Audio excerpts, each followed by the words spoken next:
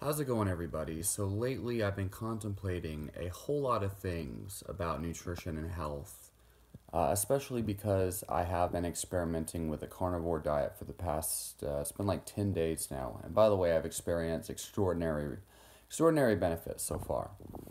But this experiment has kind of been boggling my mind. Like, it's just really crazy. As somebody who's been studying nutritional medicine or nutritional healing for around 5 years now. It's been, has it? Yeah, it's been about 5 years. It's just crazy to think like there's a possibility we may not need plants after all. There's a possibility that even the probiotics in our gut, their only purpose is to digest those plant foods in which feed that gut bacteria, which is pretty crazy considering just how much money I've spent on probiotic supplements and prebiotic supplements in the past, years ago. Anyway, one question I have for you all is okay, so first of all, how many of y'all already knew grains are seeds? How many of y'all knew that? Technically we call them grains, but technically these grains, all grains, they function as seeds in nature. They're essentially seeds. For example, cereal grains are the seeds of grass, okay?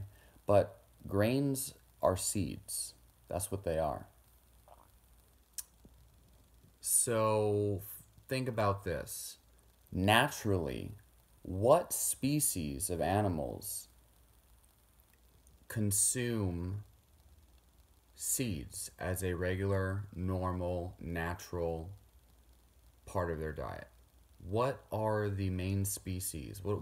I mean, for me personally, I haven't looked it up yet, but I've been thinking about it a lot. And as far as I know, off the top of my head, the only species I can think of is birds, but I'm sure there's more. I just haven't looked it up yet, and I should have, right?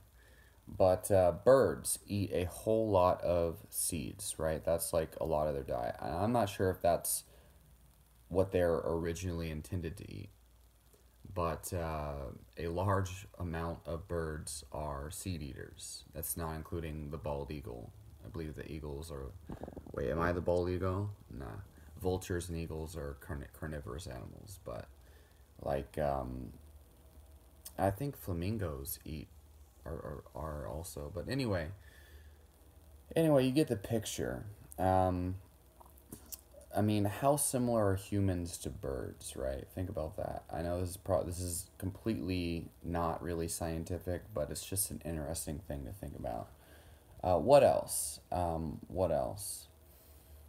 So seeds are meant to be consumed and not completely digested so that they can be planted in the soil and fertilized by poop, right? So, like humans, when we eat seeds, nuts and seeds, it's very common for us to poop them out undigested, even if we soak them, sprout them, make them into smoothies and things, right? Um, Not a lot of people know that poop is fertilizer. I know it's crazy, right?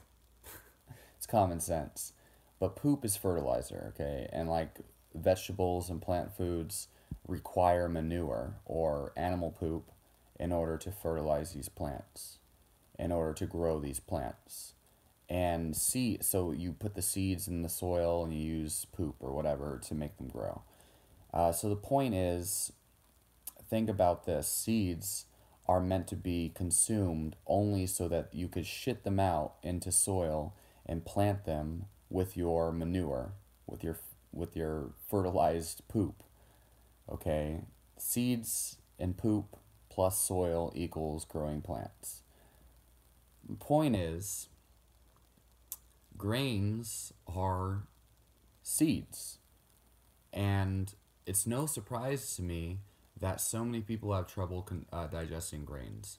And a vast majority of people, especially vegans, have trouble digesting these and have side effects of these foods' digestion, but they don't actually realize it or recognize it as side effects because they think it's normal. They could think it's normal to have excessive gas, bloating, and digestive problems. Now, the crazy thing is, when you don't consume any fiber or you don't consume grains or any plant foods at all, you still have regular bowel movements, but the volume is much less. Like they're healthy bowel movements for sure. You have no bloating, no signs of digestive discomfort at all. People completely clear up their Crohn's disease and inflammatory bowel conditions, which, by the way, everyone links meat to cancer and meat to inflammation conditions of the intestine. It's supposed to be horrible for our gut health, but people are reversing their gut disease on this diet, eating nothing but red meat. And yet, we're not constipated. Common wisdom is that when you need fiber in order to poop, in order to avoid constipation. But the fact is, a lot of people actually develop constipation when they eat grains or if they eat a whole lot of fiber, even months after supposedly adapting the fibrous diet. They still have constipation. So it's not just, oh, I switched to a fibrous diet and now I have constipation because I'm not adapting to it. I know it takes time, but a lot of people still have constipation.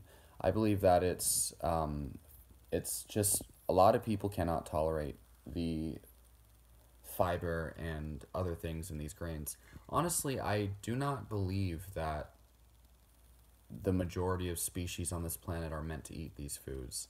I know that obviously livestock, cattle and whatnot, and factory farms, they're fed grains, and grain-fed cattle commonly are very, very sick. Okay, if you look at, there's other factors involved too, but they feed them grains. And in fact, my dad has a ranch. His family owns a ranch, a gigantic ranch, in fact. And they have horses, and they have cattle, and they have hogs, and they have all sorts of animals on their ranch. And I went to feed them when I was a child several times, and they would feed the deer like corn and grain feed. They'd buy big bags of feed, and my dad said it was to fatten them up because they can consume foods naturally or whatever, but they need to supplement their diet. And anyway, it was primarily to fatten them up. Okay, the majority of these animals are consuming large amounts of grains to be fattened up. And my dad said that farms that feed them grains in order to produce food, where their animals are being produced for food, they feed them significantly larger amounts of grains compared to what my dad was feeding our animals. He says, to survive, the cheapest and most cost-effective way to feed cattle is with grains, but if you want to maximize your output of profit selling your animals for food, you need to fatten them up with grains. And the point is, these animals get sick, these animals get inflamed. The whole purpose of feeding them grains is to basically bloat them up and inflame them and create more fatty tissue for greater poundages of meat per portion, so they can maximize profit and minimize costs, right? These animals get sick, they get fat as a result, and they're not even meant to eat grains. Herbivorous animals are actually meant to consume large amounts of plants, obviously, like greens and things like that. And in their colons, they actually ferment the fiber and convert it into short chain saturated fatty acids. So the majority of these herbivorous animals actually consume 50 to 80% of their energy intake from fat that is converted from the fiber they eat in their plant foods. But grains is much more carbohydrate rich and glucose rather than fiber, which converts into fatty acids, which makes them fat. Anyway, I'll have more in the next video. So stay tuned, leave your questions and comments down below. Just some of my thoughts from the last couple weeks, and I'll talk to you soon.